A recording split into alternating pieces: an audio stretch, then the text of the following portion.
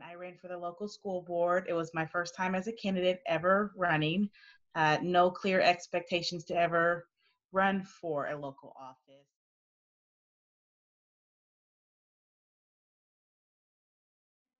I did lose, but it was by far the hardest race that some of them had to actually, they had to campaign. And here, sometimes local in the Columbus area, some of our candidates have not had to campaign.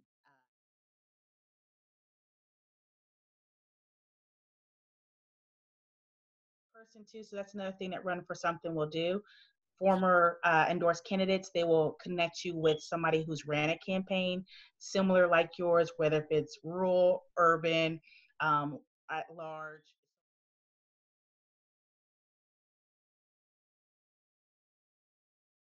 I knew I was passionate, um, and I knew that I wanted to speak up. I don't think I knew that I was as passionate. I didn't know that it was something that was really keeping me up at night. That's what I mean by that type of passion.